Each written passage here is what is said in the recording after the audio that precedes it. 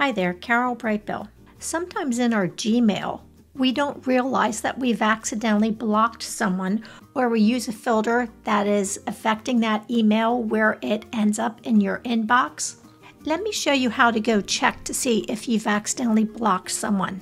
You want to load up Chrome, the browser, and we want to go to your Gmail. In your Gmail, you want to go to the gear, and we want to go to your See All settings. At the top here, you can see where it says Filters and Blocked Emails. We're going to select that, and this is where you can go and check to see if emails are being blocked. I had an email from one of my colleagues that was always being sent to spam, and it was never coming to my inbox. So I actually created a filter for this person's email that never gets sent to spam. You can control how emails come to your inbox by using filters here, but this is where you go if you want to see if you've accidentally blocked an email.